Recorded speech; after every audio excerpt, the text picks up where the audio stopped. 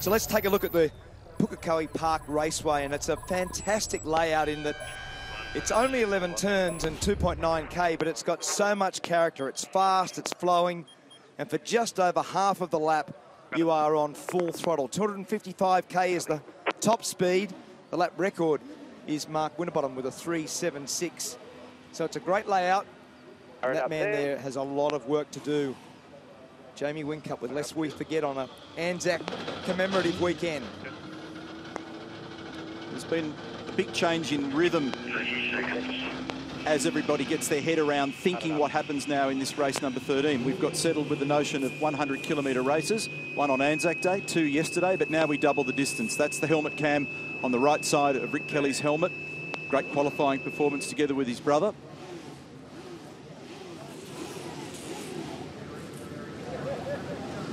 There's a scenario in the points chase for the championship coming into this 13th race, and Mark Winterbottom now has the lead. Craig Lowndes been leading. Here's your Fuso starting grid for race 13 at Pukekohe Park Raceway. The front row of the grid, what a great job again for Scott McLaughlin. 3 pole positions. Tim Slade, his best qualifying performance for the year so far. Van Gisbergen's been strong all weekend. So has this man, Mark Winterbottom. He'll take some beating today. Chas Mostert, great response. Dave Reynolds has also popped up there. 3 cars from FPR in the top 6. Caruso, the best performance for Nissan so far this weekend, and Whincup, we've just explained that he's got work to do. Great job, Todd Kelly and Rick Kelly, to be in 9 and 10. Lee Holdsworth, 5 manufacturers within the top 11 cars. There's Courtney and Coulthard. They've had good race pace, qualified too far back. Craig Lowndes at 15th. I can't believe his weekend. Will Davison there alongside him. Jason Bright also really struggling in qualifying alongside there. Jack Perkins, James Moffat and Scott Pye, 19 and 20. Robert Dahlgren has been fast on occasion, but not good enough, and Garth Tander would be very unhappy on the second last row of the grid in 22nd position. Dale Wood and Russell Ingall round out the field. So it's pretty tight. There's not much in terms of speed, and give it a bit of jandle. That's the message from the Kiwis to Scott McLaughlin, our pole sitter. His second pole of the weekend here. We've got it covered for you in terms of onboard. This is Scott Pye, Wilson Security Racing, driving the Dick Johnson Racing Ford Falcon. His teammate is AWOL, David Wall, involved in an incident, unfortunately, on Friday. Here's James Courtney.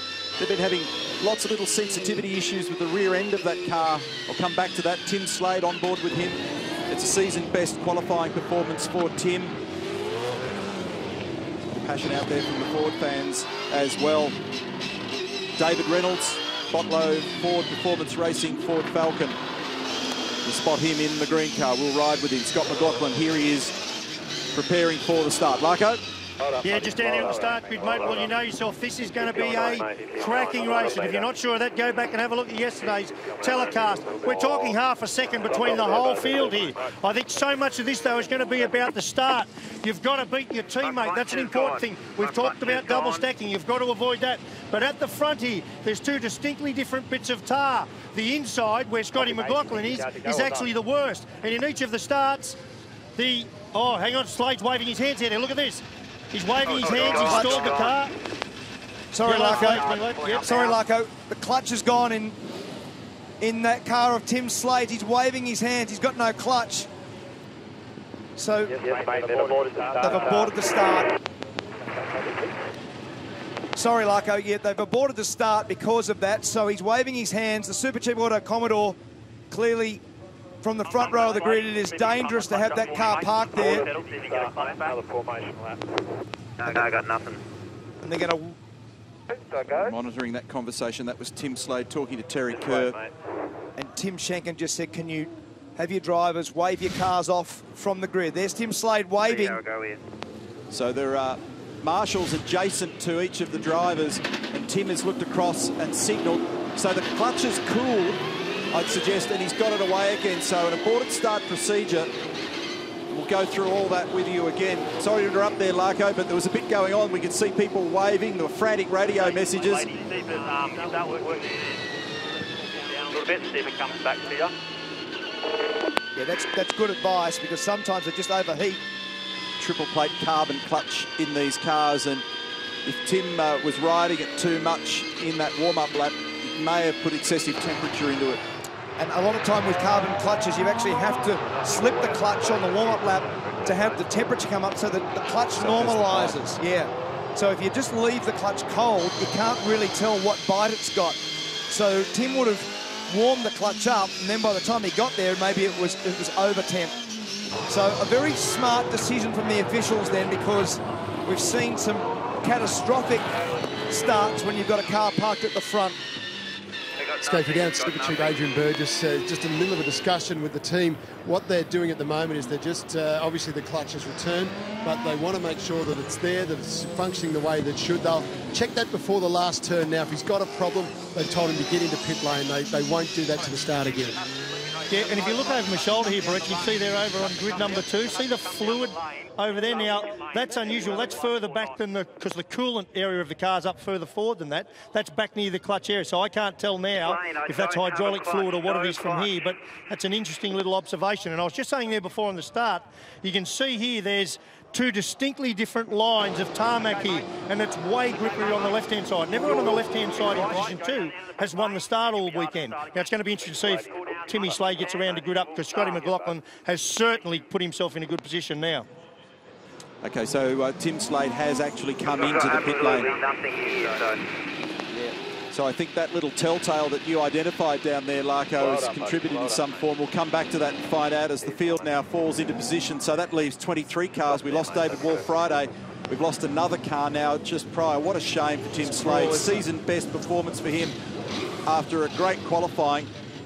And how's that vacant spot on the front row? Makes life a little easier for McLaughlin. It is a gift for Scott McLaughlin. It's also a bit of a gift for Mark Winterbottom. With that space. Green flag. That's 15,000 horsepower in the background. Pukekohe is alive to the sound of 23 V8 supercars.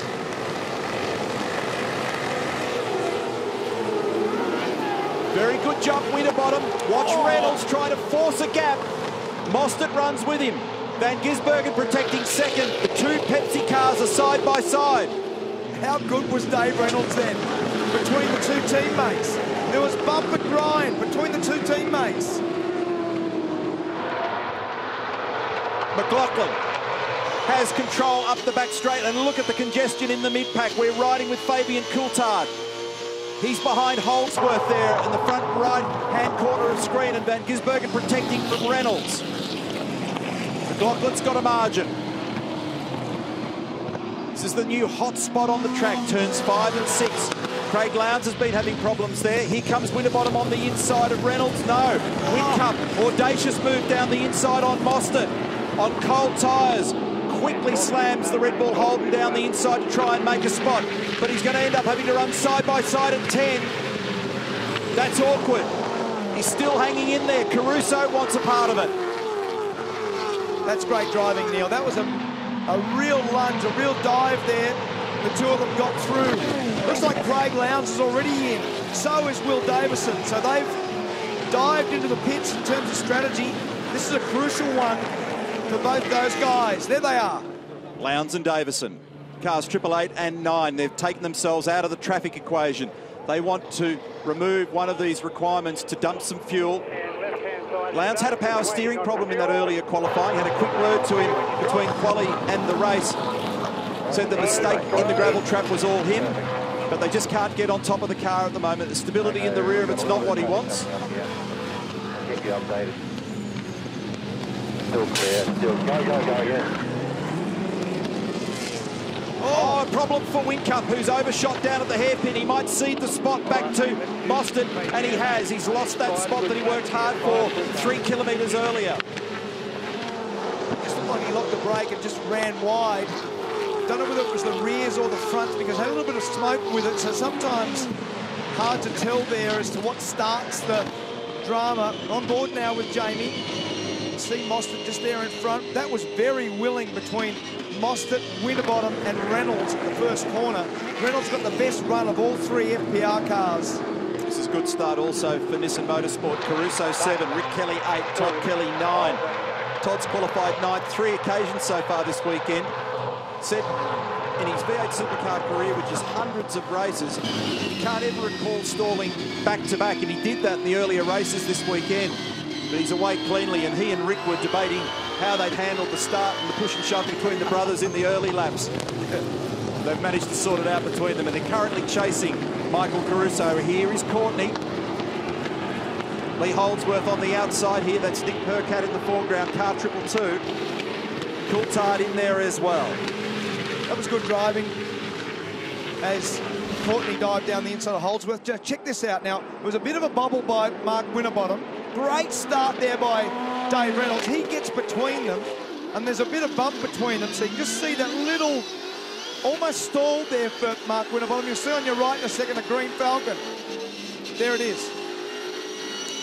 So great start, and he was alongside Mostert afterwards. This is the brake lock, so it was a front brake lock, but just in the background there from Whincup.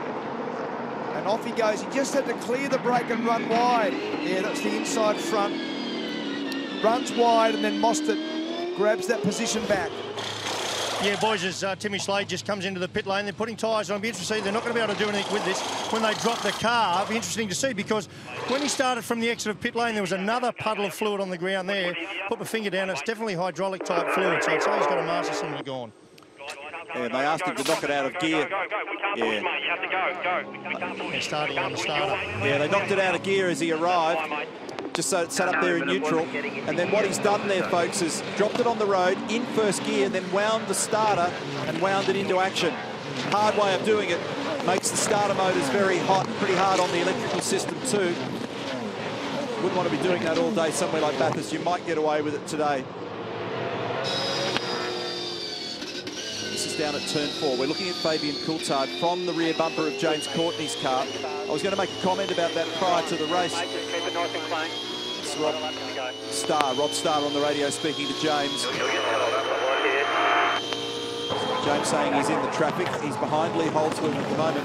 They've been fiddling around with this car, and they can't quite get it right at the back end. So they dropped the rear roll centre. That gave it a heap of understeer, meaning it wasn't turning to his liking. So then they lifted the rear roll centre for qualifying, and James said when you turned it in, it was like a flag, really awkward. So they've returned it to its spec for race 11, where James was running very well.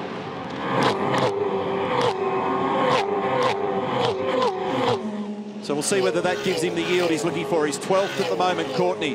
They're chasing McLaughlin. It's a 1.1 second margin. Kiwi over Kiwi, McLaughlin versus Van Gisbergen, and then David Reynolds. However, 3 Ford Performance racing cars all running door handle to door handle through turn 1 off the start. I reckon Tim Edwards aged about 5 years in that process. You're not wrong. It was a great start by Dave Reynolds. He certainly got the best start of the front 6 or 7 guys. So McLaughlin from Van Gisbergen, Reynolds, Winterbottom, Mostert, Whincup, Caruso, Rick Kelly, Todd Kelly, Nick Percat. That's your top 10. And just here in front of Fabian, Fabian's currently 13, is Lee Holdsworth, and Courtney in 11 and 12. So pretty willing there in the middle part of this field. Jason Bright, this is on board now with James Courtney. We're just maybe having a bit of a hand signal there to Fabian. Yeah, not sure what that was all about, but some form of acknowledgement. I think it was peace. We might have had a... Yeah. I think it was peace. Was it peace? Might have been a bit more animated if there was a bit more depth in that meeting, but we'll work it out later. So looking rearward again from James's car, final corner, turn 11. These fellas already, just to give you an idea of how tough it is when you're back in the pack, we know they've got quick cars. We've seen evidence of it all weekend, but they're already 8 seconds away from the lead of the race. So they've basically dropped, on average, about a second per lap, just because they give away space at the very start, then they're tangled in traffic. They're all chasing Scotty McLaughlin. This is race 13, the V8 Supercars Championship from Pukekohe.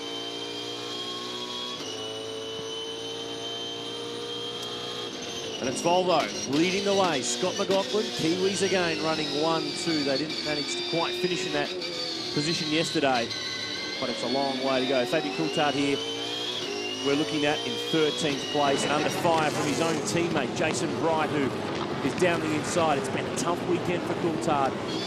Was strong here last year, and these guys are fighting in the mid-pack. They're both from Brad Jones Racing in Albury. In the background, James Courtney peeling off to pit lane. Scott Pye here will get a run on Fabian Coulthard, he'll drag him right across to the edge of the road.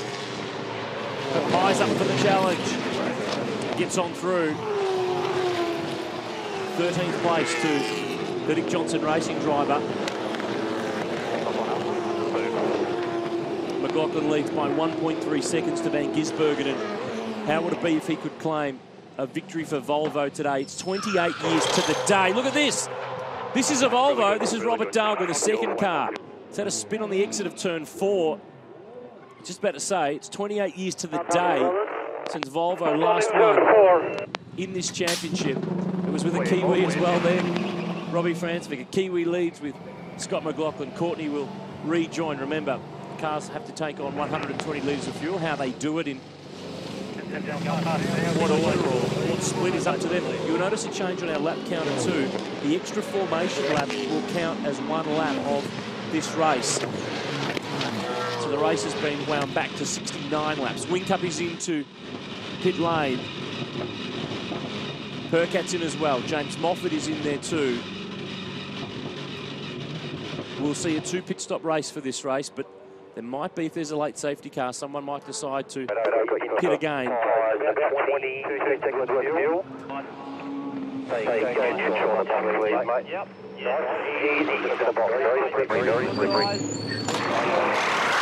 Nice little warning there. Not allowed to spear though. Get those rear tyres spinning.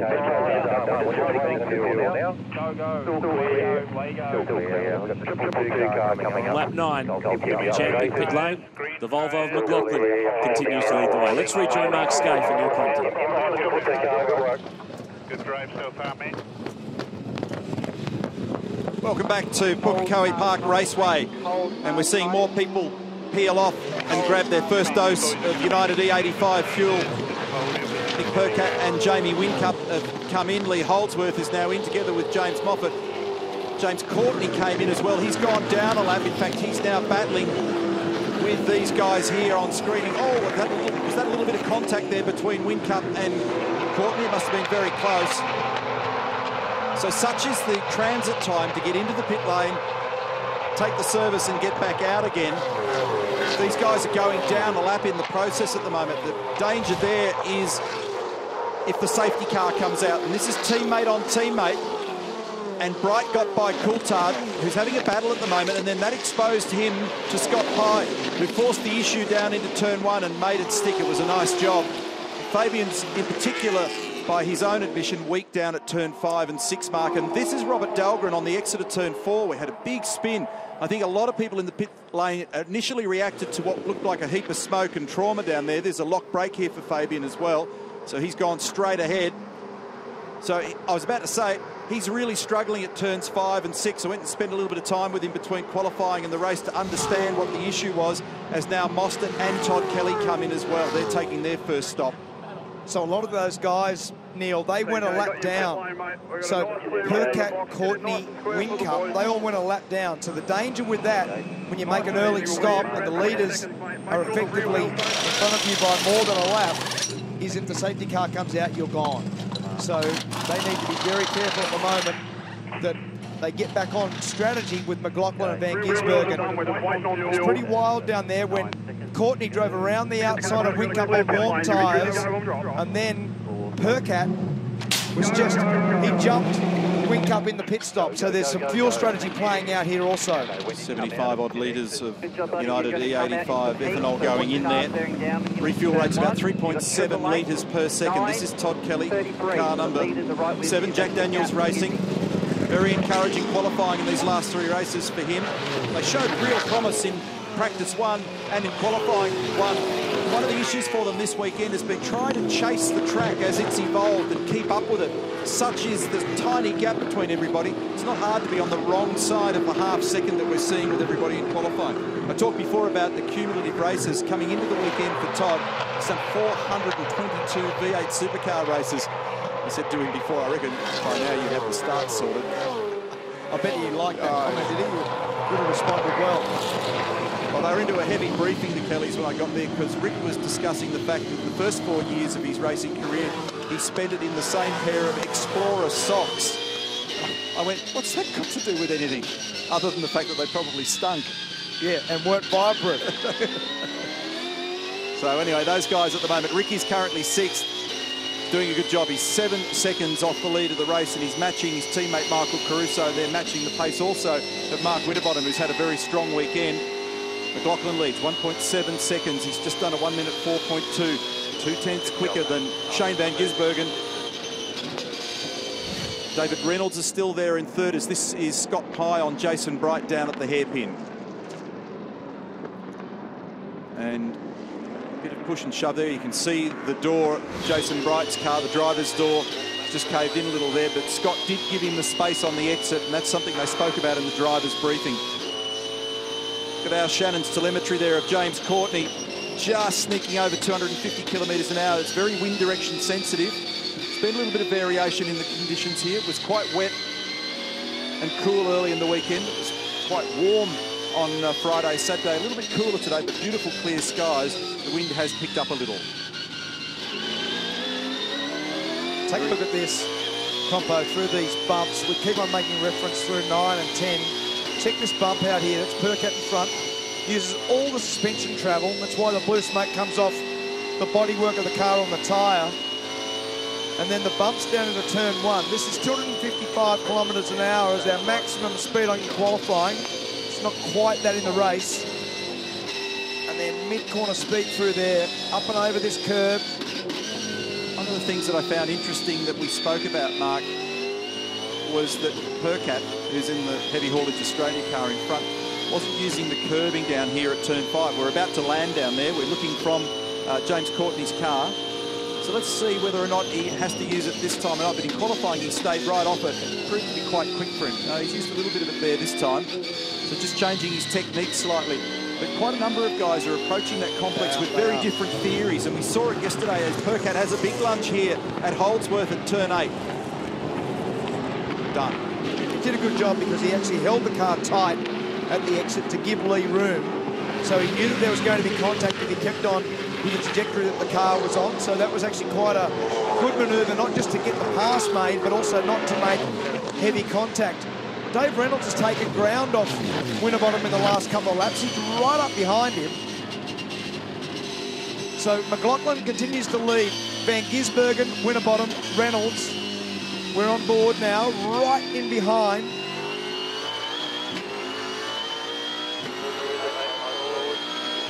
Forward. 10 in-car cameras covering this complete field for you. David Reynolds probably hasn't gone as well this weekend as I expected. He had some engine dramas earlier in the weekend, had an engine change on Friday night. And McLaughlin being held up a little bit between Craig Lowndes and Will Davison. They went in, remember?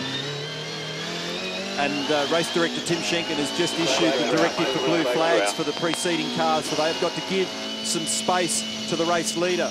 We're asking the question, who's your favourite to win the Jason Richards Trophy? And the numbers are still in favour of Mark Winterbottom here. So Lowndes has got to clear the race leader, and so does Will Davison. That's a rarity, isn't it? When Craig Lowndes has to sidestep with a blue flag.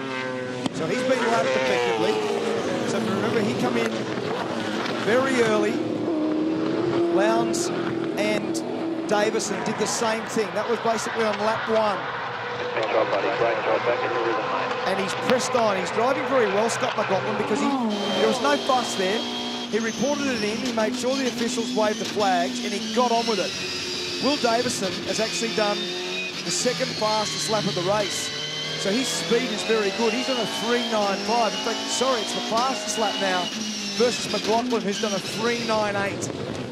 There's an outstanding blue flag here for car 9 as well, Will Davison. It's actually not close enough to warrant right at the moment. It probably was early on, but I'm not sure if I were Will and the car's 5 car lengths behind me, I wouldn't be in a real hurry to do anything at the moment other than press on. No way. Exactly. And especially wave your flags, I'll wave back to you. Very true. But if you look at his pace is very good. Yeah. So that's an interesting one. So sorry, Neil, on the last lap, McLaughlin did a 4.85 and Davison did a 4.75. So he's 5 car lengths in front and he's going faster than Scott. So don't obey the blue flag. Rick Kelly and Garth Tander into the pit lane. Here's Rick, Jack Daniels Racing. There's Garth in the background. Had a power steering problem in the Holden Racing Team car in qualifying. Been a few power steering launches this year through the field. So there's the flow rate for the United E85 down in the bottom left-hand corner of screen.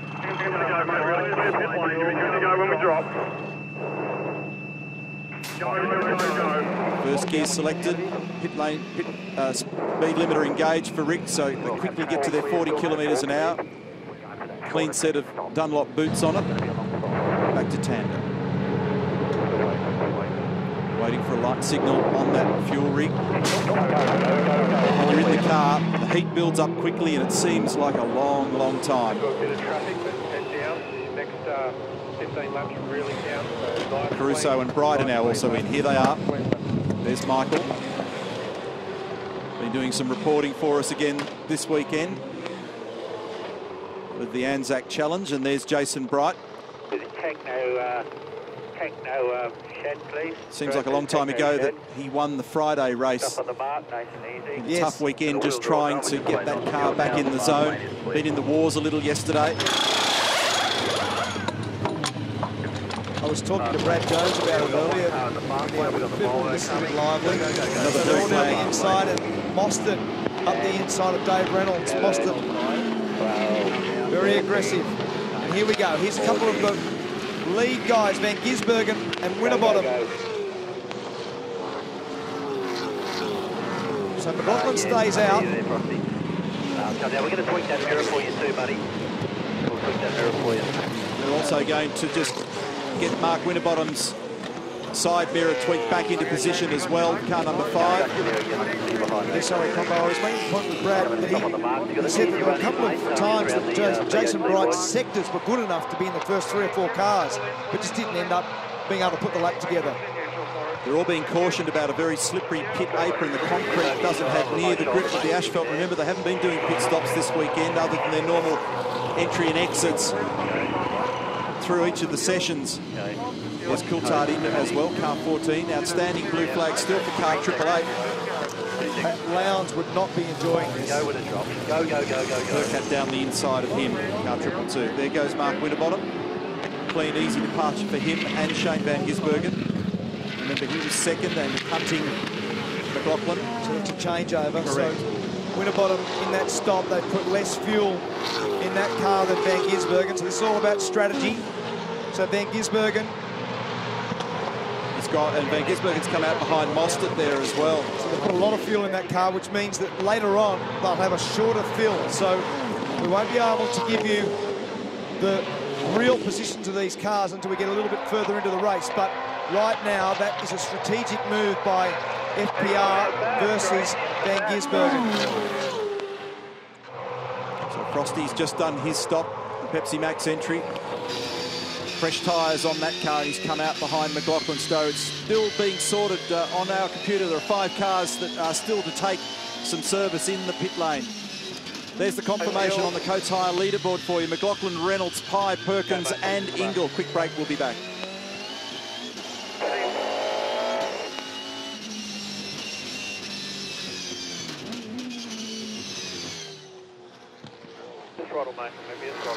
And the leader's in.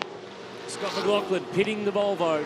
There were 5 cars left that have yet to visit pit lane. The number is now 4 because here comes the leader, the Kiwi. David Reynolds takes over out front. And the Gary Rogers Motorsport Volvo Polestar team will service this car. So many viewers on Sky Sport in New Zealand who are keen to see this car win this race. Let's see what he can do. We're at lap 20 of 69. No problem with that left front being a little slow because the fuel flow is the governing factor. The voice you're hearing is Jeff Marshall, the car controller, just standing there to the right of shot. So let's see how much fuel they put in that car in comparison to the rest that he was fighting with in the early stages of the race. It'll all wash out. He'll be back to the lane later for some more fuel. 40 kilometres per hour. There's the end of the speed zone. Go. Watching down the front straight to see who's coming. There's the margin to Mark Winterbottom. That's Will Davison, the Erebus number 9 car behind. McLaughlin on Cole Dunlop's trying to get them up to pressure. Reynolds is now in pit lane, so this is a really jumbled race. There's Van Gisbergen, Percat, Lee Holdsworth, Courtney, Whincup, Lowndes, Caruso, the Nissans, Todd and Rick Kelly, Coulthard, Bright. Here's Reynolds. Jack Perkins staying on the road. He's the only car not to be in pit lane yet.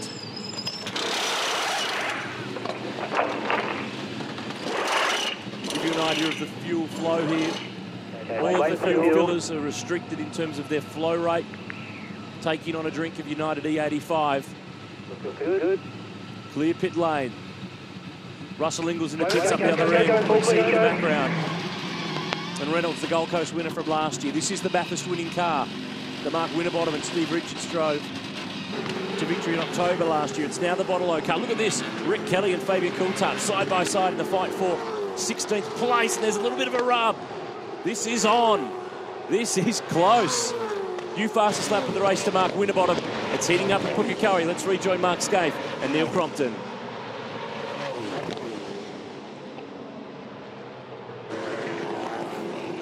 We're on lap 22 of 69. The race has been shortened by that one lap because of the additional lap at the start of the race when we had the trouble with Tim Slade.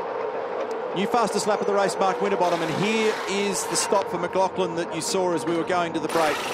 Pretty straightforward for him. Jack Perkins remains the only car out there to take a stop, and after McLaughlin did this stop, he's gone out very quick. Fresh tyres on the car and a new load of fuel, and he's recording very quick speeds at the moment, although the fastest lap of the race is Winterbottom. And how's this exchange for 16th and 17th between Rick Kelly and Fabian Coulthard, turns 10 and 11, and no one wanted to blink there. That was close. That was very close. Yeah, but just as we saw the pit stop for Scott McLaughlin, I mentioned earlier about after his pole position, he went and thanked everyone, congratulated every single person from the team. It comes from the top. After that pit stop, Gary Rogers went and patted all the guys on the back, the guys and the girls, and said, first class stop, let's keep it calm. It really does show how much of a team effort this is. And he's just recorded a 1 minute 3.7, Scott McLaughlin, new fastest lap, so that's a couple of tenths quicker than Winterbottom. And a new record. Fastest lap. 3:76. Mark Winterbottom last year, 2013. 3:72 now for McLaughlin. So that's the fastest lap on the new configuration racetrack that we've seen. We're on board with this helmet cam of Rick Kelly's. And I said yesterday, if you've got any dramas with vertigo, then you better go and get a cup of tea or a nice quiet ale, because this is pretty wild. This makes Luna Park look like a walk in the park. Jack Perkins, that last car remaining to take the first stop, has now come in, by the way, in the Geldwen entry. Final corner here for Rick. Plus 3 seconds. That's the voice of Eric Pender in the background, telling him that Scott Pye's in pursuit. Rick's currently 16th. And he is chasing Jason Bright. That's Brighty in the Team BOC entry up at turn 4 there. Look at this. Mostert on Davis, and this argument is for third spot. And Shaz nearly overshot. Remember that last year in a Pepsi Max Ford, Will Davison won a race here. Down to the final corner, so Mostert makes it stick. Nice job. Aaron Noonan just said that that's the car that he was in, actually. So in that very car, Will Davison, previous Ford factory driver, now driving in the Erebus Mercedes-Benz E63, right there, battling with Mostert. Behind is Van Gisbergen. Behind is Dave Reynolds. So McLaughlin leads by 1.77 seconds. Will Davison's done a nice job here. I suspect there's some strategy in this too, Mark, because he qualified 16th, so if they chose to try and fight for a limited track position, they can do that by not having to put as much fuel in. Remember, they must deliver 120 litres of United E85 to these cars in the stops, which Mark Larkham detailed in the Penrite Proper Racing line. However, how you do it is up to you. You can fiddle it any which way you want, so Well, I think what they've done down at Erebus Motorsport V8 is they've played a game to try and buy some track position for Will, but he's got a quick car. We saw that earlier when he had a blue flag outstanding for him at one point, but the leader wasn't really making much of an impression. Speaking of the leader, here he is, 1.5 seconds. And sorry, Neil, the other thing that out of that that's really important is that Davison come in the same time as Lowndes to be effectively on that same strategy. Lowndes is 12th, Davison's 4th. Yeah, I was just going to say, I mean, sometimes it is good strategy, but the danger is, as you know, if we get a safety car and everyone barrels in the pit lane and you're the guy that's got to do the long stop, that's where it really hurts, and that's always got to be factored in. Yeah, look, that will play out, I agree, mate. And one of the we need to really have a close look at those front guys as to who is going to stop for the shortest period of time, because as we do our calculations, there's clearly now between McLaughlin, Winterbottom, Mostert, Davison and Van Gisbergen quite a lot of strategy difference, especially Will Davison in that lead 5 front runners.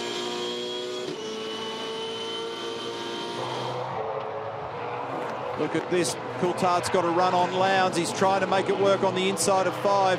Craig can't do anything about it, so has to surrender that spot. This is an angry pack. It's got Todd Kelly, Fabian Coulthard, Craig Lowndes, Jason Bright and Rick Kelly. Now Bright down the inside of Lowndes. So Lowndes is wounded at the moment. Just nothing like enough pace in that car. He looked pretty disconsolate when I caught up with him after qualifying. So they're still chasing the car. Can't figure it out.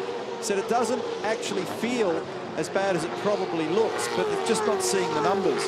Remember that you've only got to be away just a tiny fraction on lap speed, and this is what happens to you. Now Rick Kelly slides down the inside on the run to turn 1. So with a 1.4 second lead, Scott McLaughlin cruising along nicely at the moment. A little bit of subtle pressure from Mark Winterbottom. The Fords are 2nd and 3rd. They're chasing the Volvo. Van Gisbergen 4, then David Reynolds. And we're talking about Craig Lowndes. He's just told Jeremy Moore, his race engineer, I've just got no turn. He's struggling through the corners. And it sounds like he's running on an older set of tyres, so that won't be helping the situation. He runs 16th. We're looking back from Rick Kelly at Craig, who has never, ever won a race at Pukekohe, a place that's just not meshed with him over the years. He had a pole here. In fact, it was Triple 8's first ever pole some 9 years ago, but he struggled this weekend. He just needs to stay in the game and get as many points as he can, sidestep any drama. Because come the end of the year with the championship and the points are all that add up, it's not so much the races that you win when the days go right, it's when the days aren't going right. They're the ones that define whether you're the champ or the chump. And now he's under fire from Scott Pye. McLaughlin out front, 1.3 seconds from Mark Winterbottom. Mostert 3rd, Van Gisbergen, Reynolds, Davison slipping back, Percat, Holdsworth, Courtney. Whincup sits 10th. And this is Scott Pye, who will absolutely motor down the back straight here. He got a good run off turn 4, lining up the guy who drives for Triple 8, Pye, a former Triple 8 driver by association. He drove for Lucas Dumbrell's team last year in a Triple 8 Commodore, taken under the wing of Roland Dane in recent years, formerly in the British Formula 3 Championship, and now he lunges through on Lowndes, who's just had to sit and wait and watch as all these guys charge up by. To give you an idea, he was running with Will Davison earlier. Davison is 13 seconds down the road and 6th in the race at the moment, with everyone having completed 1 pit stop. This is Van Gisbergen, yesterday's 2nd race winner. 4th spot, Reynolds, much better run from the Model 0 Ford. He's needed to step up and start delivering. Winterbottom's been getting results. Reynolds is starting to prove menacing. McLaughlin, though, the Volvo, the Gentleman, he still leads the way. Mega Wall's got it covered, the ITM 500 Auckland. Up at the top left of the screen, you can see Shane Van Gisbergen doing battle here with David Reynolds. They're arguing over 4th and 5th. We've got curb cam, race control cameras and onboard cameras every which way around this 3-kilometre circuit. And look at Reynolds having a hungry look down the inside on Van Gisbergen. That was a very late manoeuvre. Lucky to get away with that one. Sometimes it can also tear the under tray under the front spoiler, which generates a lot of downforce when you run across that curb on the inside that Dave Reynolds just did there. And it was very careful to slow it up and not make contact with Van Gisbergen. You see there the amount of time that he's gaining. Heard Todd Kelly sounding a bit animated in the background in a radio message earlier as well. So I think that pack that we were focusing on before, there's been a little eruption in that gang, no surprise. Craig Lowndes has come into the pits. He's having a real battle. He hasn't ever won a race here in a V8 Supercar Championship event at Pukekohe, as Reynolds has another sniff down the inside. Couldn't get it done. Which is unbelievable, isn't it? Yeah. I mean, Craig Lowndes, we said it yesterday, it's just extraordinary to have a guy like that who hasn't won a race at this place. Brett?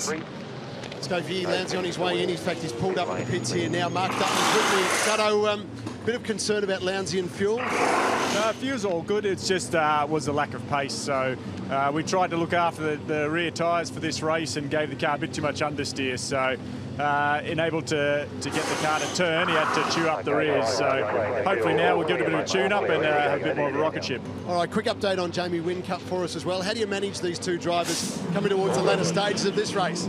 Yeah, so obviously tough weekend for us. We've had some sort of semi-okay results, but not what we need. So Jamie's still in an all right position. He put more fuel in to begin with.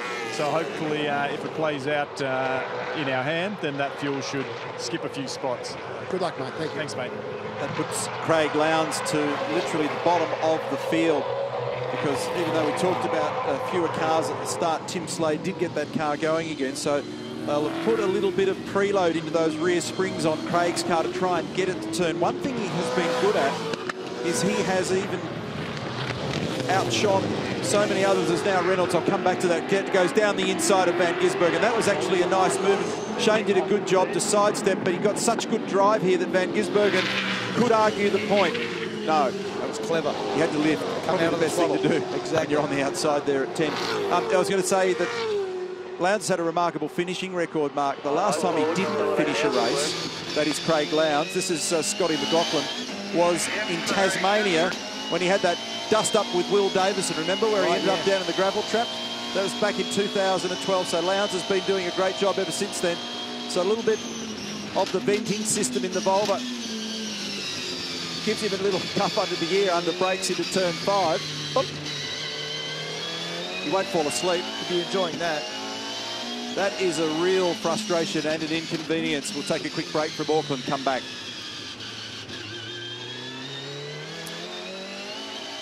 If that's the worst problem Scott McLaughlin has today, that it's not such a bad day, but it's got to be distracting as that ducting flaps around inside the car. This is Chaz Mostert. He's third. That point about Craig Lowndes, he's gone 78 straight championship races by finishing. That's 2 years worth of racing, which is quite unbelievable. It's an impressive streak. He's never done that to that level in his career before. But this is a young guy who is on the rise. Chaz Mostert's had a tough first couple of events in the Pepsi Max car. He drove for Dick Johnson last year. He was effectively leased out to Dick Johnson's team from FPR, who have run him previously in the Dunlop Series. This is better. We've seen some better speed from him this weekend. A podium finish. Adam De Bore on the phone there, down the back straight. Clear road in front, clear road behind. Winterbottom is 9.7 seconds in front. He, in turn, is right with McLaughlin, 8 tenths behind the Volvo.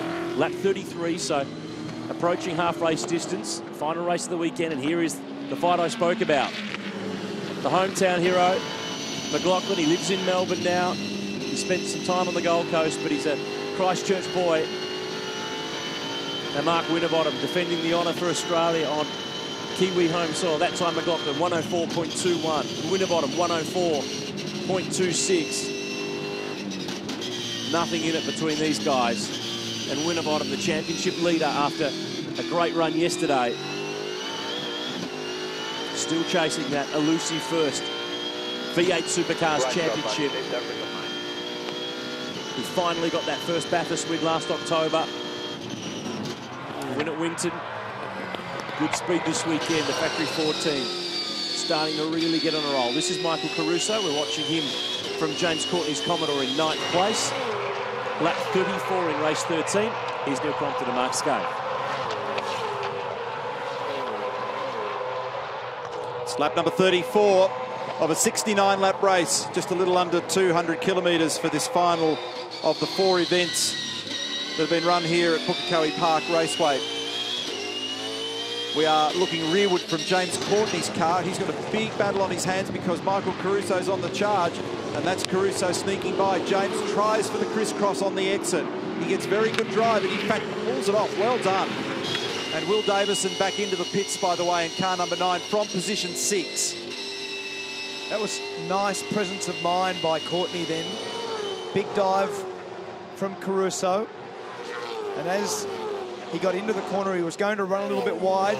James turned back the other way, put it in first gear, settled the car so that both rear wheels drive very well off the corner, and was able to get back by Caruso. Rihanna? Yeah, we just saw Will Davison come into the pit lane. Remember, he stopped on the first lap, so it was a very short stop to get that clear traffic that he wanted to come forward in this race. So this is going to be a much longer stop.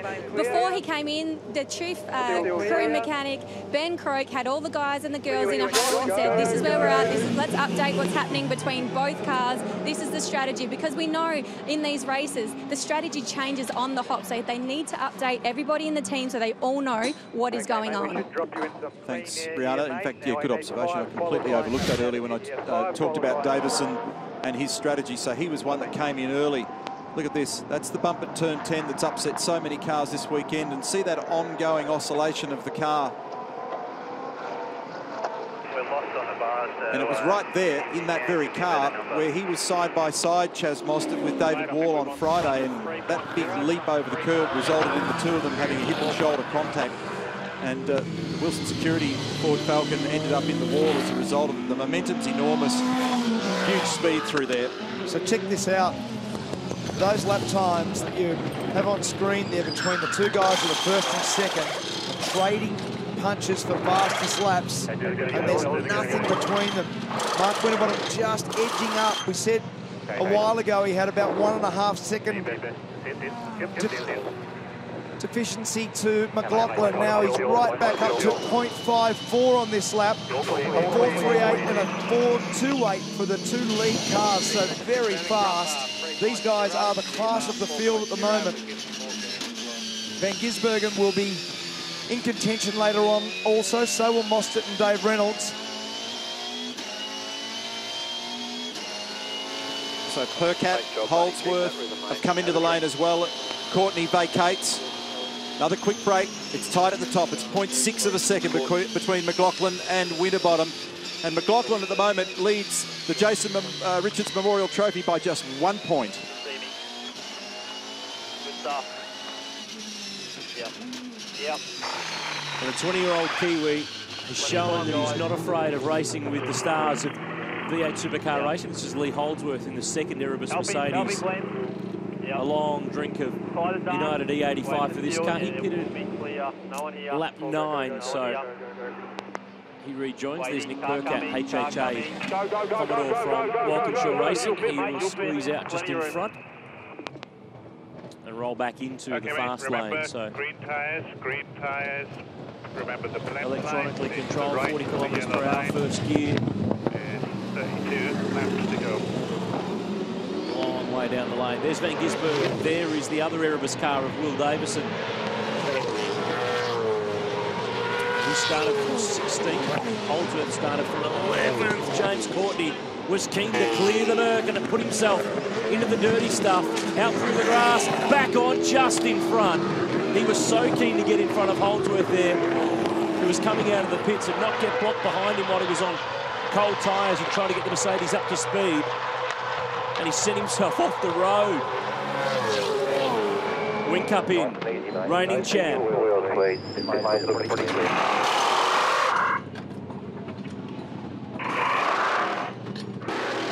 Calm and controlled.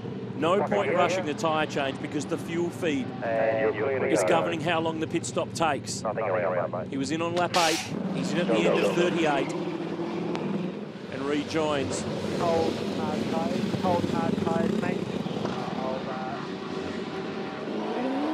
Here's the fight though at the front. This is where Whincup would rather be. McLaughlin, lap 39. Winterbottom all over him. They're going head to head. Volvo v Ford in the V8 Supercars Championship in New Zealand. Lap 39 in race 13. Look at this battle unfolding here between car 33 and 5. McLaughlin versus Winterbottom. Australia versus New Zealand. Volvo versus Ford. And Frosty's having a look once again. He's slowly been dragging the Volvo back. And that margin now is so tight. We're on the 39th lap of 69. We're past the halfway mark.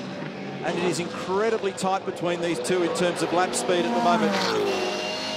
And he's under pressure. And look at this, the Jason Richards Trophy leaderboard. It's 1 point, as I said, going to the break. McLaughlin over Winterbottom. So this is a very important phase in this race for these guys. They're battling for the JR Trophy. They're battling for a race victory. And they're battling for every point they can grab in the championship. And we continue to ask you the question, who's your favourite to win the Jason Richards Trophy? Well, at the moment, the numbers are still running in favour of Mark Winterbottom. But it's line ball. The Kiwis are responding because even as I spoke, Scotty McLaughlin was a fight back. And that's what's going on here at the moment. He's trying to do everything to fight back and push back on this pressure that he's receiving from Winterbottom. It's very, very tight here. It's interesting, Richard Holway, Scott McLaughlin's engineer, I asked him whether they changed the car much between qualifying and the race. And he actually made reference to you, Mark. He said, well, you know, what we did in the early days is we tended to make the change to the car between those two phases. We said, we're finding with this car at the moment, if you try and tune it back as a race car, it hurts him too much. Look at this replay down at turn 1 a little earlier on the outside of Holdsworth. James Courtney on cold tyres trying to do what he could to not cede a position. So he's out in the dusty, dirty stuff. Best thing to do is straighten her up and blaze through the green. He gets back on and holds his position. Can you believe that? That was, well, we saw him do it around the outside with, I think it was Mostert earlier. And around the outside there's all the marbles offline. And that was a massive dive for Courtney to get away with it. It's great car control from her. He's closer this time, Winterbottom, up here at turn 5. But the interesting thing for me is they're not really doing much with this car. And we're hearing more and more about all this very high level of sensitivity in tuning the rear of the cars. This is the move that Winterbottom made yesterday down the inside. That positive move under brake, squaring the front of the car up. There's his teammate Chaz Mostert in. Rick Kelly's in as well. He's very good at that up there, so the brake performance of the car is terrific for Winterbottom into that 8th corner at the hairpin. So we're just doing the numbers on how much fuel the guys have got to put in. And there's not much in it. We think there's about 2 seconds of fuel difference between McLaughlin and Winterbottom.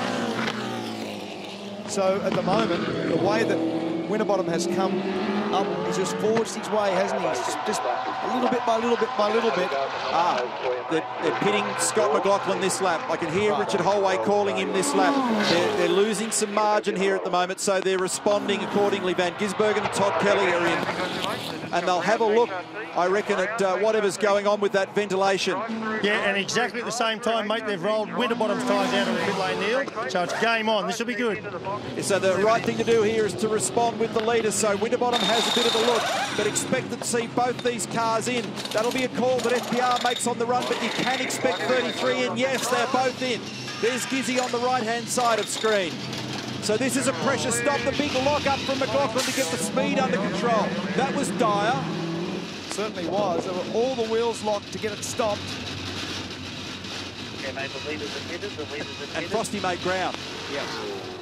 Got it. He can read the part number on the rear bumper. Oh, he's bumping him, actually. And they're going to fix that duct also. They're going to have a quick look inside the car. Yeah, that'd be a low priority, though.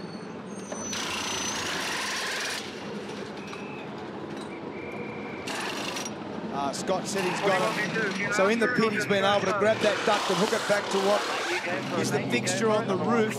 So he's fixed it for himself. So well done, Scott. He obviously couldn't do it at race pace, but he can do it in pit lane. Go. So the last stop for Winterbottom was lap 18. Last stop for McLaughlin was lap 20. McLaughlin's in the fast lane. Out goes Frosty. Got him. He's got him. Nice work by the boys at FPR. A little bit of difference in the fuel levels. And released. Well, this sets up a fascinating finale.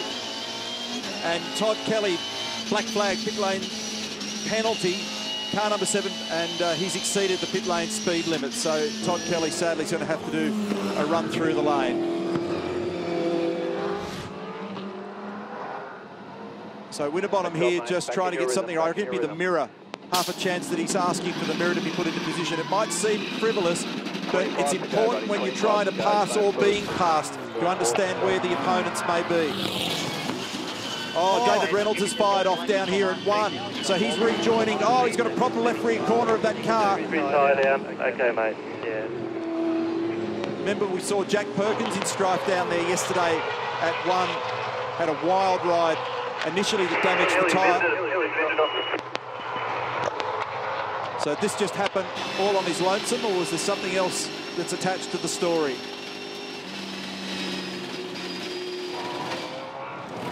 Oh, needs to be careful here. Got to be really slow now. He was never going to pull up. That was clever. I was a bit worried about his target speed there for a moment.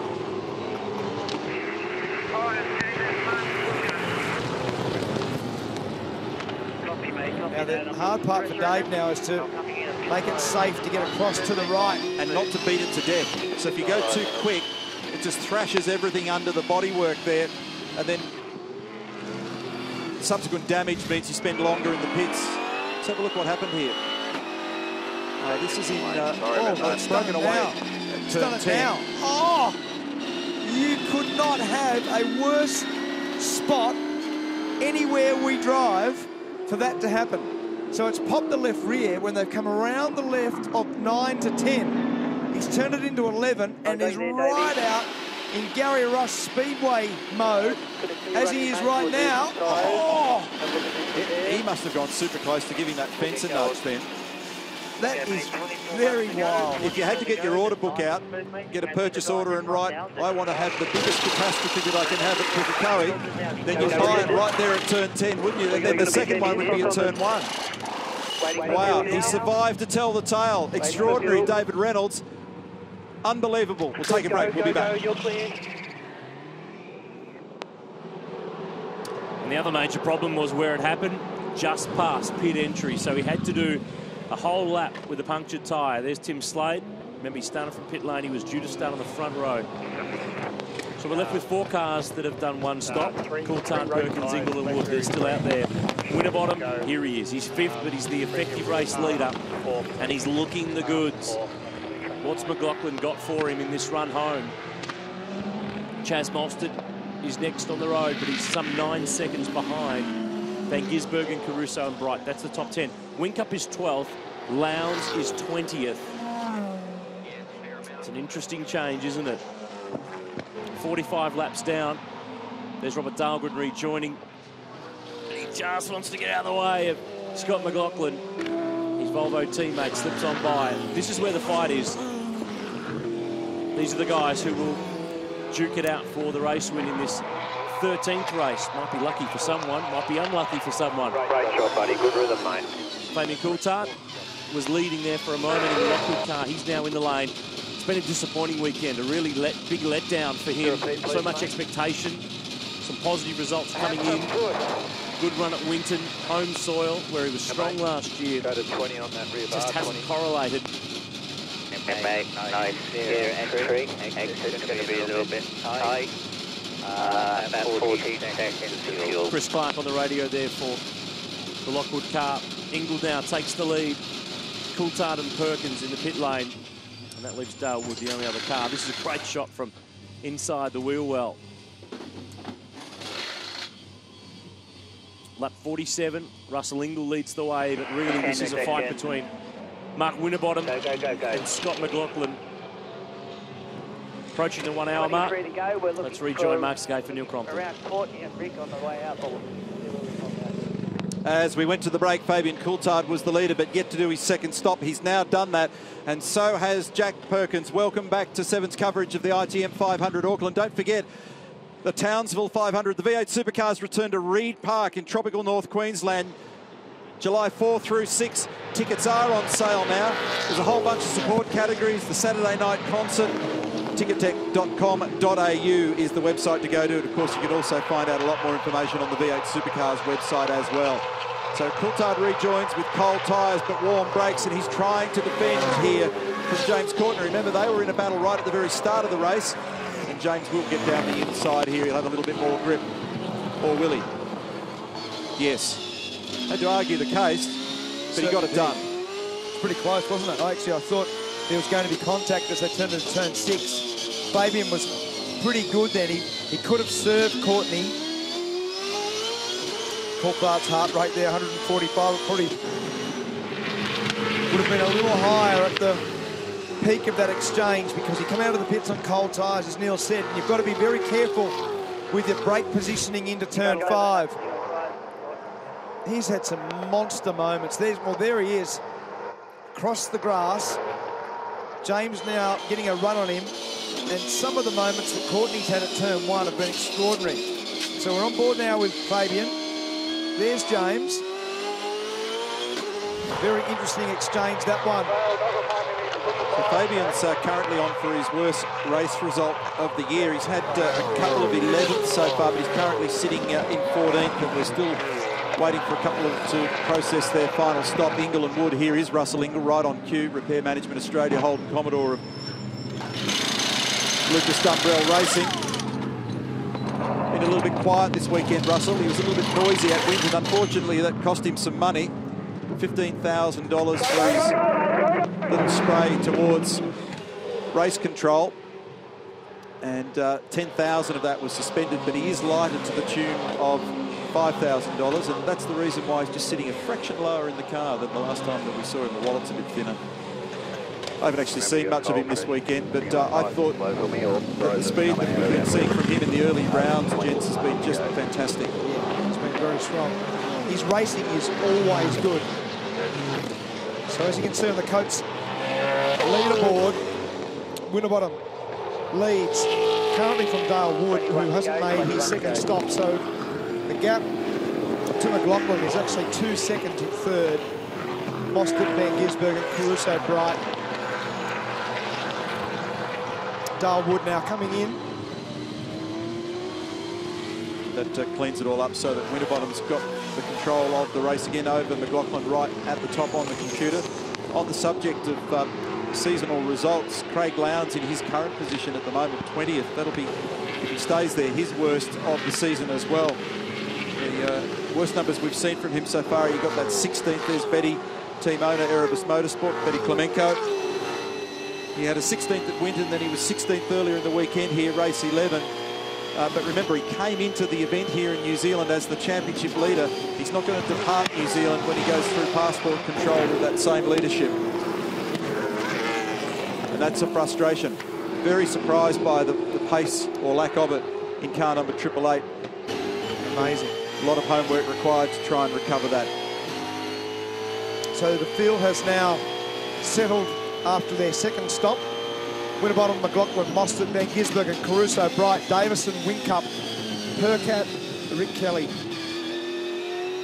On here with Scotty Pye from 14th. He's just in behind Lee Holdsworth. They're all talking about just how critical it is to get qualifying spot on right at the moment, because when you start talking about, oh, that was a little mistake. Oh, it was because there was some help. Don't know whether he actually copped a bump then, Scott Pye, or whether or not he just ended up wandering a little wide, but that was Garth Tander that you saw the glimpse of. And there is the race leader, there's second place, 2.4 seconds behind the race leader, Mark Winterbottom. And a bit of Jandal Cam, just to see how busy it is around here as a foot skill. And the little piece of material on both pedals are designed to keep the temperature down, to contain the temperature through the pedal itself on both. So you don't melt your jandals. You don't melt your jandal, exactly. And this is full throttle now. This is a great shot of McLaughlin with a little lift, little brake. We're going to stay on board for a full lap and just have a look at this footwork of this very talented young New Zealander. Little dab of the brake. It's very bumpy here. Just trail the brake, back the gear, and brake it hard across the curb. Just very gentle, back to second, gentle on the throttle. Watch his footwork, beautiful throttle modulation. And that progression is vital to keep the tyres in good nick. Not too much wheel spin. And watch this for a hard brake. Little dab to get the pedal quality up. And then hard on the brakes. Back to second gear. Trail the brake across the curb. Get a little change of direction, a little dab of the brake again. Have a look at the throttle. Beautiful.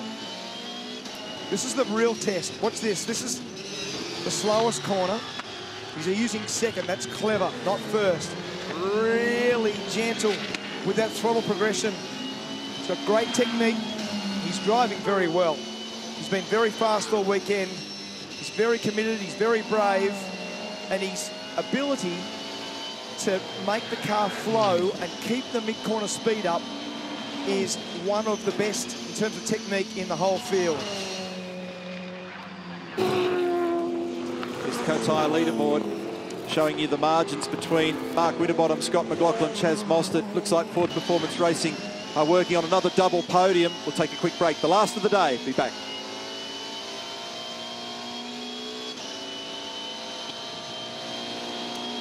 "17 laps to go, and it looks like second place is the go for Scott McLaughlin. He doesn't have the speed to get to Winterbottom. That Ford has been fast yesterday, fast again today. No threat to McLaughlin is Mostert, 9.9 seconds behind. But this large New Zealand crowd would love to see this kid get up there and snatch a win on home soil and join the likes of Greg Murphy and Shane Van Gisbergen to have won a V8 supercar race here at Pukekohe, the only international venue for V8 supercars in 2014. Here is another of the Kiwis, Fabian Coulthard. He's the one who has been down this weekend, but he's still fighting. The fight here is with Rick Kelly for 10th place. Our viewers on site, Sky Sport, keeping an eye on the Kiwis right throughout the course of the weekend. A big g'day to everyone watching too on Speed TV Australia and Fox Telgo through V8 Superview. But look at this for a fight. Rick Kelly on the fringe of the 10. Nick Percat's just down the road. Whincup is 8th.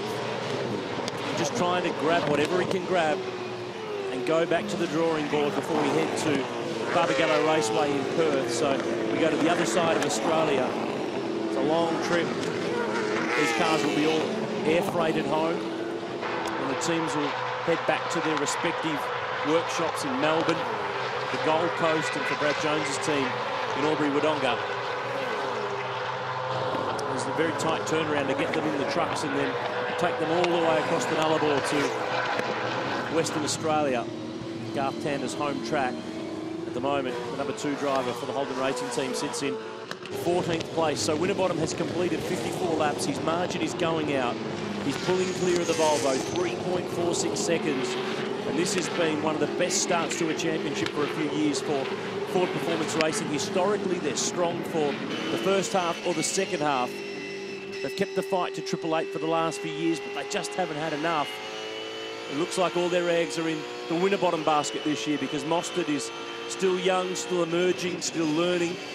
But positive signs for him too this weekend. He might be able to steal some points away from Frosty's rivals over the course of the next few rounds. Here is the factory Ford. It leads the way. 15 laps to complete here in New Zealand. Race 13 of the V8 Supercars Championship. It's Dale Wood there in the AdBam entry. It's a Brad Jones Racing Holden Commodore. He's got a little bit of bodywork damage there in the right rear corner of that car, and they're monitoring that at race control at the moment. Welcome back, Pukekohe Park Raceway, in the closing stages now of this 4th and final event for the ITM 500 Auckland. And that's the race leader tucked in behind. He'll be pretty cautious when he sees any car anywhere near him at the moment that might threaten that position. There's the current provisional position with the Jason Richards Memorial Trophy. And at the moment... Yeah, mate, race control has finally issued it.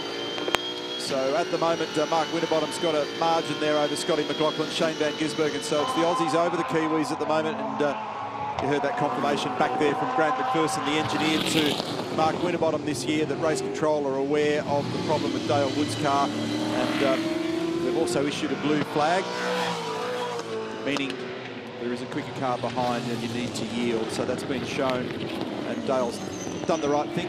A little scare here on Friday on Anzac Day when a rear anti-roll bar broke on that Holden Commodore and it speared the tyre and threw him off the road. As you saw there before with David Reynolds, when anything happens here, it is spooky because the consequences are enormous if something goes wrong. It's just so fast, isn't it? It's just bumpy, it's fast, it's got everything going. Just under 170 kilometres an hour is a speed average around here. It's the 3rd quickest average of all of the tracks on the tour. So we've closed out the vote. Who's your favourite to win the Jason Richards Trophy? and it went to Scotty McLaughlin in the final analysis. Only 3% in it, but it looks like Mark Winterbottom might have this job done at the moment, but learnt over a long period of time with this business, don't get too excited too quickly. You never know, because weird things happen with tyre behaviour, traffic. Chrysler Pettis safety car is a possibility at any stage, and we came into the event with about a 76-77% probability of its appearance, and it's been out there a bit over the weekend. There's Jason Bright, he's 6th. It's been quite a reasonable recovery for him so far today after a scrappy day yesterday, Larko. Mate, I've managed to get myself over here to turn 10-11. Now, this is a fantastic part of the circuit. I spoke yesterday about the commitment required at Pukekohe. So the cars come up through there, turn 10, fourth gear. It's about 210 kilometres behind me. Now, right here at turn 11 after the bump at this apex, it's 190 kilometres now. Now, the tricky bit here, when you're down low here, you can't see over the brow here. So right there, if you listen, they start to put on 100% throttle. As a driver, I cannot tell you how hard it is at Pukekohe to do that when it's blind, to nail the throttle and hope that you've got it right. And you see a lot of them run out onto the grass out there. That's not because they don't know how to drive the car or where to point it. It's because they made the commitment here to carry them all the way down the straight. And if you just have a little bit of throttle as you're going over the hill there, that will cost you all the way down there. So it takes great commitment, great bravery. And funny thing is, you usually see the best guys going off in the grass. Best seat in the house. Thanks for that update, Larko. It's a great spot down there, isn't it? Well done. Just steps back over the old guardrail. See the old guardrail there to the right of the new concrete barriers and debris fences that are down there. So in the old days, if you got it wrong, speaking of getting it wrong, trouble here between Percat and Whincup. They're arguing over 8th and 9th, and they've both found a way to go straight on at turn 5. That's what I was saying before about things changing rapidly in this business. They lost 2 spots because Rick Kelly and Fabian Coulthard have been able to sneak by. So Winterbottom, McLaughlin, Mostert, Van Gisbergen, Caruso, Bright, Davison, Kelly, Coulthard, Whincup. That's your top 10. Percat right in behind Whincup. We saw that drama. And Rick Kelly's done a good job to maintain good pace through this race. Same with Caruso. So this is a little bit of the explanation. Both of them just locked the rear wheels. They both decided to go through the little shortcut. And then, Jamie bumps the Pepsi Max tyre bundle, and Nick makes contact with him after that. So that was just a little bit clumsy. There wasn't really anything bad about all that. It was just that he couldn't quite get a turn when he thought he was going through the little Safeway car park entry. Couldn't get through there and almost come to a stop. That's when Whincup and Percat back to 10th and 11th. Never any shortage of opportunities in this caper to create weirdness. And just looking up and down the order here at the moment, a couple of notables. Michael Caruso's currently 5th, Mark, and if he stays in that position, that's a season best performance for him. We're riding here with Jamie Whincup. See that mid-corner instability in turn 1 there for him, the Red Bull Racing Holden Commodore. You go through this hugely fast right-hander at 1, and then you've got to make 2 big direction changes and then get the thing set up nicely with nice drive off turn 4 in 2nd gear. It's about 90-odd kilometres an hour. You saw Jamie have a bit of a glimpse there at Nick Percat once again as they just continue this little arm wrestle. It's been a great weekend for Percat. Solid points. We saw evidence of great speed from him at Winton, turning around some difficult runs in the early part of the season. Mark Larkham had a word to him earlier in the weekend on the grid, and he said to me after Friday that they basically pulled the car out of the aeroplane, and it's been quick. They made some very small changes just to get it to his liking. Probably chased the track condition a little bit over the weekend, but they haven't had to go through wholesale setup changes, and that's always encouraging. He's got Alex Somerset with him, who was with Kelly Racing with factory Nissan team last year. Well, he almost didn't, because Alex had a fair dose of food poisoning in the early part of the week as well.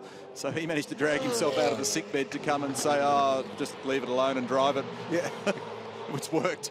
I'll bet you that Craig and Russell are having a ball at the moment. That's 19th and 20th they're battling for. Both cars have not looked like they've been competitive all weekend. Both of them have been around so much. They're such competitive guys. They would be hating where they are in this field, and also just thinking to themselves, why are we back here? This is just, the cars are not... Oh, loud, big brake lock up. It's got to go off. He gathered it up. It's just terrible. I've never seen Craig for the whole weekend have so much drama at one spot. It's almost like they've got a problem that they haven't found. Well, Russell makes the big desperado move around the outside and has him covered. Keep in mind, this little World Championship here is for 19th and 20th. Now, coming into this weekend, Russell Ingall, 550 V8 supercar races. Make that 553. And for Craig Lowndes, 516 plus 3, 519. So there's more than 1,000 V8 supercar races between these two guys. And neither of them at the moment have been able to come up with a way to engineer cars that should take them a little further up the field. It just goes to show how tricky it is, and set these cars slightly wrong or just don't quite catch that setup and you can pay a big price. Here's Fabian Coulthard, he's 9th. He's continuing this very impressive and consistent run in the championship this year, and he said openly to me that on the days where I know I can't win, I've just got to try and bank those points. And he and Phil Keep are really frustrated between qualifying and the races. They try and figure out ways of coming up with the right combination to make that car work and make Fabian happy. Done a very good job. He's been quiet, but if you're going to be quiet, at least make sure you grab some of those points. And it's really turn 5 and 6 that have been the biggest worry for Fabian. His helmet cam. And Rick Kelly's here at turn 4 now, second gear. You can see it on the dashboard. And you'll see kind of head just leans forward a little bit. Eric Pender just doing a bit of coaching. So just looks down, watches those shift lights, has a think about any adjustments within the cockpit, and then picks his braking reference. Look at Fabian, big lock up and straight through at 5. He was in the background, pops out the other side. So after talking about consistency and cleanly getting the job done and just trying to get it home without too much trauma, Fabian makes a mistake when he can least afford it, and that's probably put a little mark on those tyres as well. And that illustrates what I spoke about before, but it's in that area of the racetrack, 5 and 6, where he's really been getting some pain. So 22 and 2, Courtney and Tander, 12th and 13th for the Holden Racing team.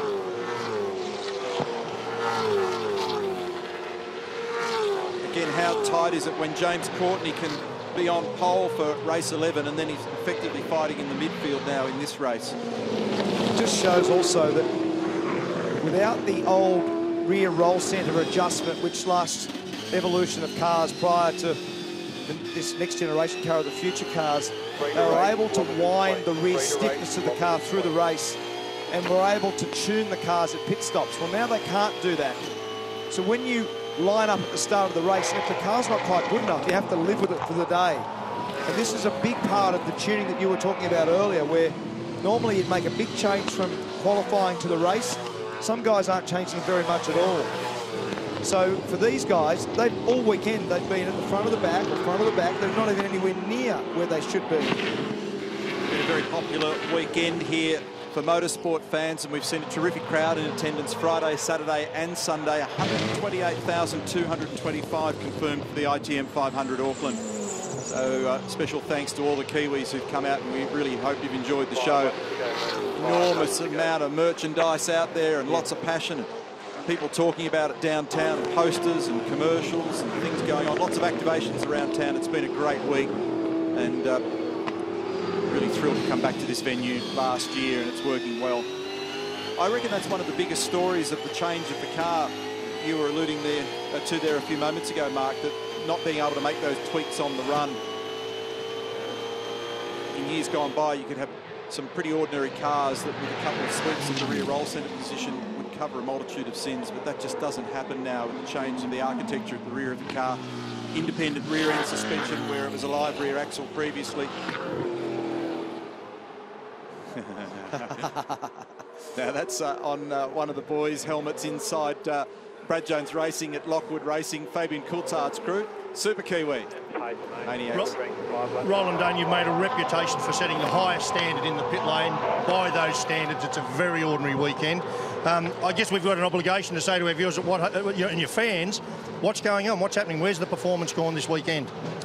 Well, I don't know where it's gone today. To be honest, the weekend up until this point wasn't too bad. We'd been at the front end of the grid. We were leading on Friday with an issue, and we had a podium on Friday and 2 fourths yesterday. So we weren't miles away. I don't know what's happened today, frankly. We've gone backwards. Craig, he should have been up where Will Davison is from a poor qualifying. He should have been in the top 6-7 cars or so. And Jamie, obviously, we expected to be faster. I don't know, but all leaves cancelled, and we'll sort it out. It's a tough gig, isn't it? It always is. Thank you. And you tell by the tone and the intent there that all leave is cancelled. Do not wander in and ask for a couple of days away from the office there in Brisbane at Triple Eight Race Engineering.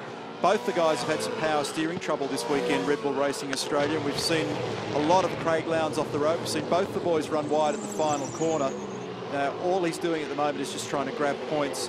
In 20th position, Craig still generates 45 points, and Jamie in 10th position will still grab 78 points. So grab them while you can, but it's a long way from what we've come to expect from these fellas. Well, we know when we get to Sydney, those points will be vital. So we think about it through the year, and if you just do a good job and on the bad days you get the best yield you can possibly get, it makes a profound impact on your final championship position. And what a great job today, Croppo. Jason Bright has gained 11 positions in the race. Will Davison, as Roland said, come in at the same time as Craig Lowndes, but Craig has not had car pace. Will Davison has gained 9 positions. So that's a great run from those guys. Rick Kelly showing form here like we saw in Adelaide. Remember, they got off to a good start. He came out of Adelaide 4th in the championship and been through some difficult weekends. So he's inside the top 10 position, 8 at the moment, Jack Daniels Racing. But this is our man in 2nd position. He's 6 seconds adrift from the leader. Scott McLaughlin just continues to stroll along brilliantly. Been a couple of little reliability gremlins that's hurt these guys championship-wise, but there's been no doubting the speed. That battle in Adelaide, commencement of the championship, the Clipsal 500 was absolutely outstanding. Steve Dahlgren just went straight through at turn 5 as well. Here's the gap 2nd to 3rd. This is Chaz Mostert, who's done a good job, Neil. He struggled earlier in the weekend. Remember, on Friday, he wasn't comfortable with the car. He didn't like the amount of wheel movement, instability, etc. over the bumps. He's done a great job to respond to that. And the great thing also that we've got to make comment on is that there are 5 manufacturers within the top 7 cars. So great job in terms of those new manufacturers joining our series. So about 1,500 metres of racetrack remaining now for Mark Winterbottom, Pepsi Max Ford Performance Racing. On that subject of Mostert, comes into this race 18th in the championship, so there'll be valuable points for him, and it equals his performance earlier in the weekend, getting on the podium 3rd. But for this man, he's going to notch up another victory. He's 2nd this weekend, and it's career win 26 for Mark Winterbottom, with these sweeping left-handers remaining. He threatened at Winton and then improved over the weekend to grab a victory. And he's closed out on them again here this weekend with an emphatic performance. Congratulations, well done, Mark Winterbottom, Ford Performance Racing.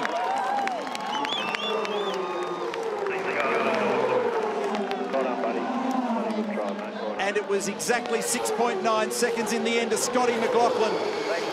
And it'll be Chaz Mostert home in 3rd. There he is beneath the ITM bridge. Winterbottom, McLaughlin, Mostert.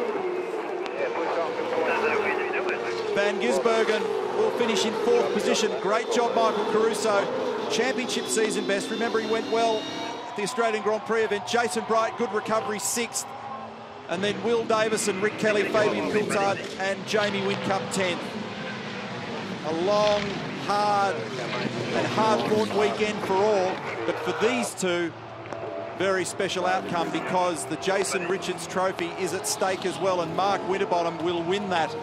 268 over 245. Very good drive from him over the weekend, Neil. He's been able to get by guys. He's been authoritative with his overtaking. He's looked after the tyres. He's made the car flow. Very good bounce back in terms of the championship. And a pretty profound thing on an Anzac commemorative weekend to win the Jason Richards Memorial. That is now the reaction from Ford fans. Fantastic. No shortage of blue in that stand. And Winterbottom bags it up in celebration.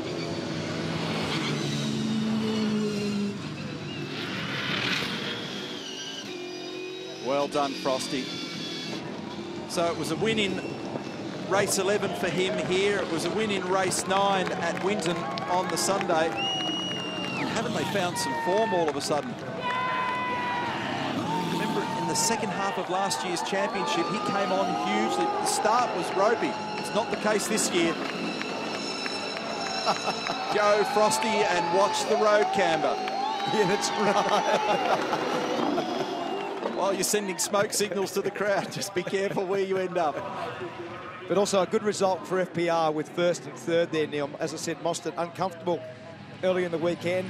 Great result for the factory forward team. Here he is, unplucks the 6-point harness, all the driver cooling kit and the radio.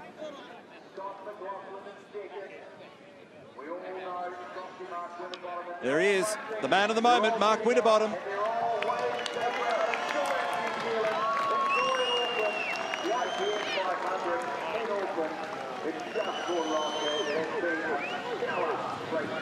Stretches his championship victory. Congratulations there from Scott McLaughlin. Great sportsmanship, and he wins the Jason Richards Memorial Trophy, does Mark Winterbottom. Super slow-mo replay shows the style and poise, balance and handling of this car and this man at this location. It's been extraordinary, Barrett's. Hey, Mark Winterbottom, congratulations. Championship leader now by over 100 points. Well done. That's awesome. What an awesome race. The car was really good, and yeah, made a bit of a bodgy start and trucked on through, and my crew got me in front, which was awesome, and from there we just trucked on, and 100-point lead. That's really cool. I wanted to lead going away, not just last night, so yeah, that's awesome. I'm wrapped. And the news gets better. You've got the Jason Richards Trophy as well. Well done. Yeah, that's amazing. That's the cool part, and very, very special guy, and I feel honoured to win it. So yeah, it's a proud moment. Enjoy the podium. Well done, Frosty. Thanks, buddy. Thank you.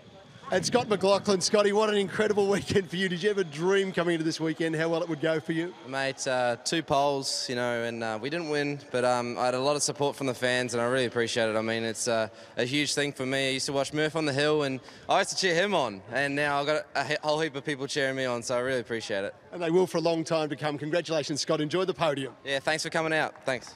Chaz Mostert, speaking of dream weekends, wow, second trip to the podium this weekend. Congratulations. Yeah, but this time get to spray champagne, so it's much better. Fantastic. Pepsi Max crew this weekend's been awesome. Frosty's been setting the pace, and yeah, we also got Car 6 up there. How fantastic is that? So we'll go up there, spray each other with champagne, all the crew, because they deserve it. They've been working hard. We've had a bit of a slow start to the season, but we're back, so we're ready to go. Off you go, Chaz. Enjoy it. Thank you. Down here, Will Davison, hot and bothered, fresh out of the car, mate. Sorry, mate, I know how you must feel when you get out of a battle like that. Picked up 9 spots for position 7 in the Mercedes, mate. You must be wrapped. That's a good, strong effort from you guys. I actually am. It's one of those races where for me, I punched a fist when I crossed the line because it was the maximum we could do. There was no safety cars at a track where it's so hard to pass.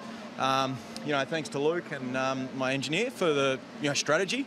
Coming in lap 1, we knew we were going to need real good tyre life to make that work, and you know, we just pushed the car. It was a good step forward. I wish we could qualify again now because it's actually where we need it. Well, but did you set out on that strategy at the beginning? I mean, it was quite a clever one. We thought at the start it was good. It jumped you some positions, but you still had a big fuel load to put in later, so you had to make some runs then. Well, we needed speed. We needed consistency. We needed a big race from me out on my own, racing myself, and you know, unless I got a Banzai rocket start where I was going to make up 4 or 5 spots, that was always the strategy. And those races are really hard because every 10th, you know the guys are going to start funneling out, and you know you've just got to maximise everything you got and hopefully sneak out in front. And it was actually a lot of fun. It was frustrating because I wanted to be on that tyre strategy, all those guys, because I actually had a car to fight with then. But anyway, promising, great points, great result for Erebus, and yeah, bring on Perth. We're learning all the time. Good on you, mate. Very happy for you. Cheers. Thanks. Was a great job, wasn't it?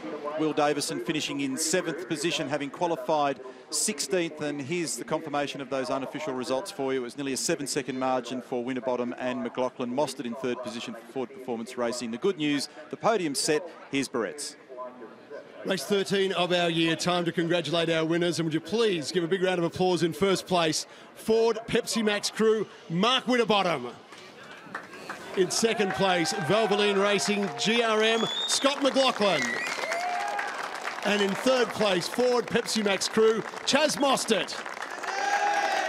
Representing our winning team, Ford Pepsi Max crew, is Jason Gray. Making the presentation of the third place trophy is John Moen, store owner from ITM. Presenting to second place is David McConnell, chairman of ATEED. Making the presentation to the winning team is Tony Haydock, store owner, Manawatu ITM. And presenting the first place trophy to our winner is the Minister of Local Government, Paula Bennett. Ladies and gentlemen, the 2014 ITM 500 Auckland Race 13 winners. And a great shot. And the winner, driver of the Jason Richards Memorial Trophy, would you please congratulate from Ford Pepsi Max crew, Mark Winterbottom. Making the presentation of the Jason Richards Trophy is Wally Story from Brad Jones Racing.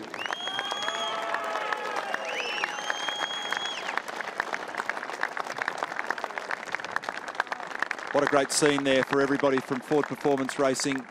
Renee Winterbottom grabbing a shot as well. Here's the championship points situation, and it's 107 points between Mark Winterbottom and Craig Lowndes.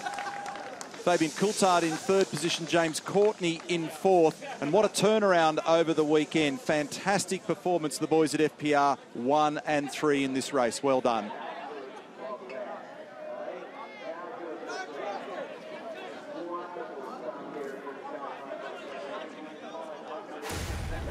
So let's check out the highlights now. Race number 13.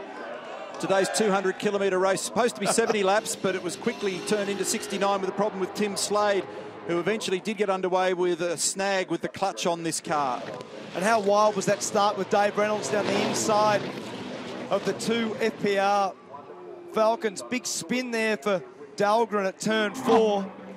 It's an amazing place. And this guy has been so competitive all weekend, Scott McLaughlin. A little bump there with Fabian Coulthard and Rick Kelly at one of the wildest spots on this layout. You can see there the amount of oversteer, this great shot that we had on board with Scott McLaughlin and their bumps and the body language of the cars. Nowhere do we see this stuff. At the stop, we saw the brakes locked. We saw a mirror change there for Winterbottom, and that was the key thing. He was jumped in the pits, and have a look at this moment for David Reynolds in the Butterlow Falcon. Big lock up there for Fabian Coulthard. Comes back on in front of Courtney. And then this drama with Whincup and Percat. Bang into the Pepsi Max sign. Mark Dutton looking on. It's been a shocking weekend for Red Bull Racing. Great job, Scott McLaughlin. And that is a superb performance by Mark Winterbottom. Well done, Frosty. Adding to that tally of career wins for him. Very popular with the crowd and the winner of the Jason Richards Memorial Trophy.